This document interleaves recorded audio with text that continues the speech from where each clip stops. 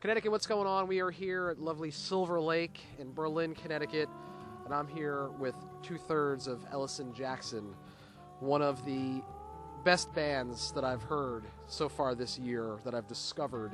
And their new album is out, Spectral Evidence, just came out this past summer. Gonna make my top 10 list of one of the 10 best records coming out of the state of Connecticut. Guys, what's going on? Not much, Jeff. Let's do some quick names and introductions. I'm Sam. I play guitar and sing and write songs. And I'm Greg Peralt. I'm the bass player, so I do all the bass parts. Slapping the bass. So, Elison Jackson, first of all, interesting name. I hear it comes from a dead sailor. Am I right with that? Yes. That's my grandfather, actually, from New Bedford, Massachusetts. And he was a fisherman and died in the 60s, early 60s. That is an interesting way to name a band. So the mood then of the band of this album, Spectral Evidence, totally fits the band name and a whole mystique and aura of what you guys have going on. I hear a lot of Leonard Cohen influence and Bob Dylan and guys like Neil Young and all that kind of stuff. And so for the uninitiated, how would you guys pitch Elison Jackson to the people at home? Well, our records are in that vein. We try to make it as layered as possible. We might have like a ghostly sound almost. Live, it's straight garage rock though. We keep it high energy when we're on stage. But the records are more to be listened to over and over again. Or at least we try to make it that way.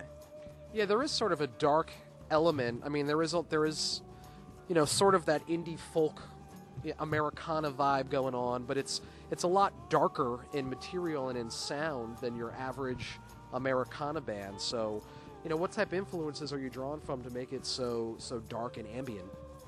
Well, actually, my biggest influence is really poorly recorded blues, old blues stuff. I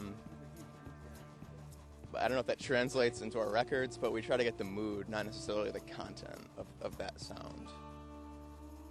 So it all makes sense. I thought I heard Charlie Patton on there somewhere. Yeah, we're Charlie Patton aficionados for sure. And then me and Kevin are kind of all about the progressive rock and that kind of stuff, more experimental, a little electronic, Radiohead kind of stuff. So that kind of gets blended in a little bit with Sam's more, roots influences. That comes out on the album. So if you like Robert Johnson and Rush, then this is the perfect band for you guys. Totally. How did this band come together and is centered in a place that's not necessarily known for music? Actually, believe it or not, there are a few bands that are based out of Connecticut that have members in Berlin. The World is a Beautiful Place. The guitar player for that band actually lives right around here. We'll go visit them afterwards. And Prisms has some members from Berlin as well. They're out of New Haven now. But we basically came together after I recorded our first record, which is pretty much solo, with Sidewalk Dave. And then when it came time to finding musicians, I kind of knew these guys. So it worked out that they weren't bad. Where do we see Elison Jackson then going?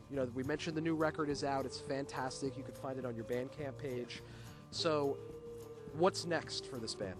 Actually, we're in talks right now to record an EP. It's going to be more rock-based, try to get the live sound captured. And we're going to be recording that with Fuzzy Rainbow, who are the guys from MT Barrington. We're friends with those dudes, so we're going to be working with them. Hopefully this month. We just got to work it out. Yeah. It's news to this guy. I got to tell you, MT Barrington, one of my favorite Connecticut bands. Fuzzy Rainbow, they did the video for Eula that we've showed on this show. Fantastic work these guys do. So, again, speaking of live, we're working on trying to get these guys on a live and local, so stay tuned for that as well. So where do we see then Elison Jackson 5, 6, 10 years down the road? 5 years? How about 5 months? 5 months? Well, we're just going to be trying to continue touring around the Northeast, and then see where it goes from there, see how the EP is received, and then keep going. We're not really looking that far ahead. We're just in the moment, I guess. Yeah, we just keep trying to work on coming out with new material, keep making new songs, going out and playing, and hopefully making new albums and see where that goes. I love it. And we're going to go into a song right now, right here on the shores of Silver Lake, right? What song are you playing for us? The first song I'm going to do is actually one that's not on our newest record. We've actually had a bunch of songs since we started recording that, and it's not titled, but it's about New Britain, Connecticut. My hometown right now, so here's an untitled track about hard-hitting New Britain.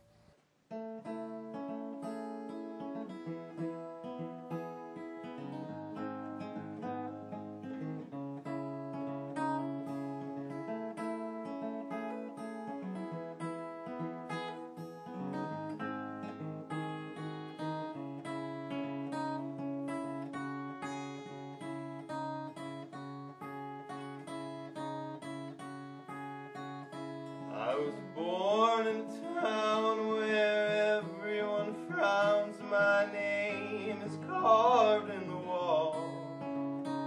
In the basement there down the hall.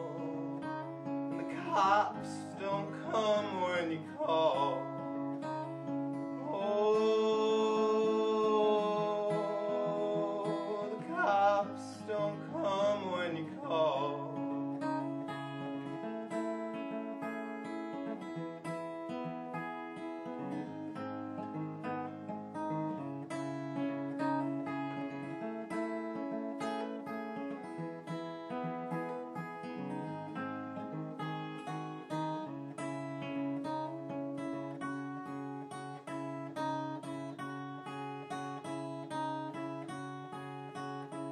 They say the radio plays the voices of ghosts and the doorknobs turn on their own.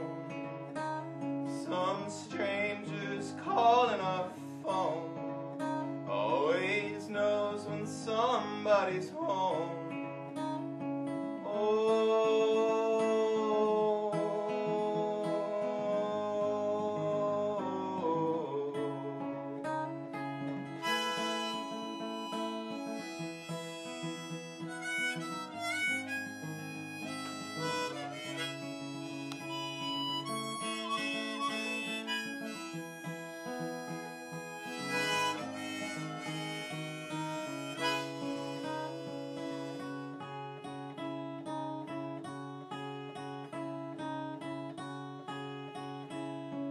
Fire burns your face, it does yearn.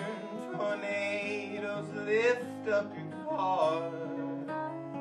Dogs lose the bark.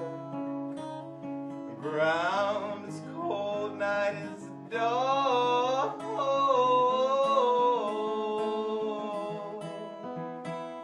Ground is cold, night is dark.